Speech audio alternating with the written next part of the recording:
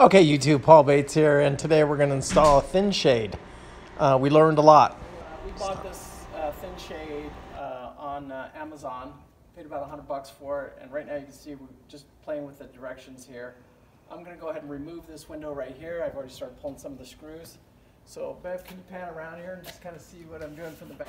So the old window came out very easily. You can see here I just removed the screws, and you see Bev holding the glass right there, and you just kind of pop it off and the silicone bead just releases itself, and it was super easy to get out. Not a big deal at all. You guys can see here they've already provided the silicone right here and the silicone right here on this edge, so I don't have to do anything to this. I just popped it out. I popped our old one out, and I'm just going to pop this one in.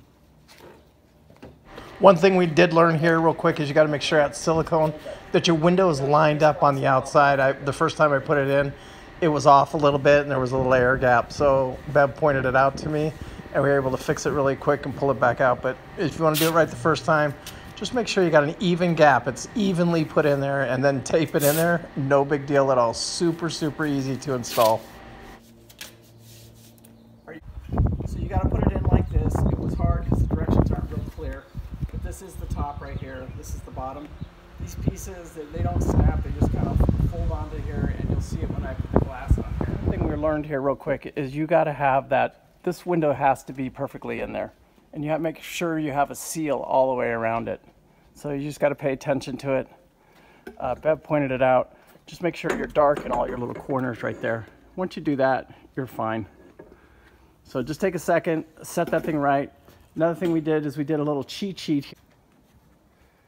I put a little piece of tape on there. Now I'll see that from the inside. I didn't think I was going to see this, but I do see this from the inside here. It's just a little cheat sheet. You could also probably use a little two-way tape right inside this little gap right here, and it would go a little bit easier. But all I need to do is get the screws started, and then it'll take over from there.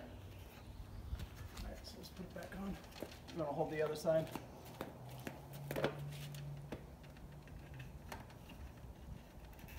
That looks better, right? Just kind of reach your hand around and grab. Just hold the frame in there nice and easy.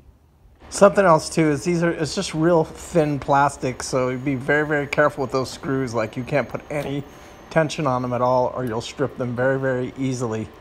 So. Question: should you be pushing on this to seal? It should grab it right now, and I will in a second. What I'm going to do is take the screw gun around here, and I'm going to go real nice. Okay, so we screwed it in, got all the screws in.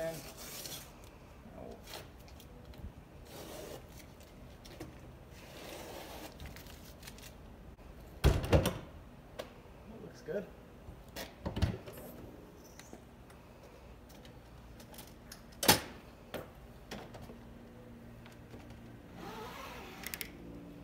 So you got to use both hands. You got this, babe? Use both hands when you're pulling that. And we'll leave ours shut. We always. That is kind of cool though, because now you can see inside and outside, like in the daytime when you want it, but when the sun's coming in there, beating in there, just shut it. Pretty cool. You like it, babe? I think so.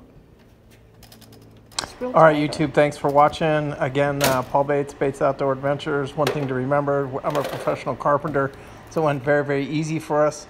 We've used it now on a trip, and it went extremely well. We love it. Peace out. Thank you guys for watching the videos, and be good.